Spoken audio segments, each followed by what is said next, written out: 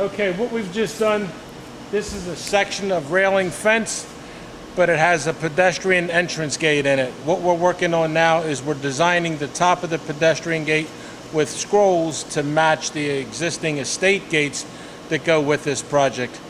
What we've done is we've come from the office where Peggy has done a CAD drawing of the design. Then she prints it out to an actual one-to-one dimension.